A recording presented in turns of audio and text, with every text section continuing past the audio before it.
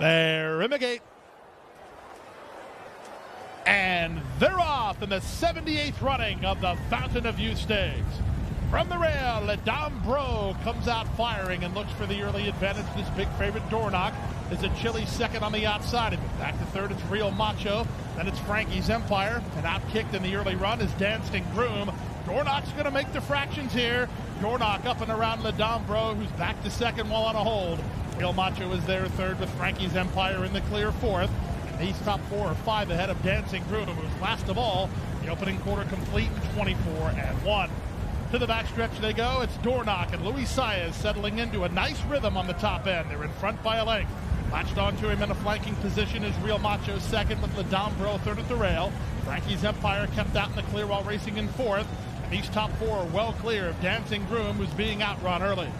They go to the first finish line in the 2024 Fountain of Youth Stakes. They went to half in 48 seconds flat, very reasonable pace. It's Dornoch in front by a length. From the outside, Real Macho. From the inside, Ledam Bro. Frankie's Empire given the green light to launch a 4-wide bid and well back to Dancing Groom. Around the far turn they go. Ledam Bro tries to quicken up on the inside of Dornoch. These two now 2.5 better than Frankie's Empire. Real Macho puts the cue in the rack as they run to the top of the stretch. It's a confident Luis Saez on big favorite Dornoch. He's inside a quarter of a mile from home and in front. Ledam Bro fighting as hard as he can, trying to stick with him. 3 back to Frankie's Empire, and they're at the top of the stretch. It's Dornoch asked to finish the job. At the inside, Ledam Bro running his heart out, but he's back to second as Dornoch is too much horse. Dornoch clear with a 16th to go. The Fountain of Youth Stakes goes to Dornoch. Dornoch passes the seasonal debut test and wins. Close for second, Ledam Bro or Frankie's Empire. Real Macho is fourth in 1:43-3. It's your favorite, Dornoch, taking the Coolmore Fountain of Youth. Well, that's what he's supposed to do. I mean, look, Ledam Bro challenged him for just a little bit, for an 1/8 of a mile, made the pace halfway honest. It was still an easy first half of the race. He edged away. He worked harder than I thought he would have to work to win. But he still gets the 50 points, and he gets another win. He's still so immature. He just plays around. I mean, you said 143-3 and looked at me, and I shook my head. Yeah. On this racetrack today, what we've seen so far, 143.64 is not Kentucky Derby favorite material at all.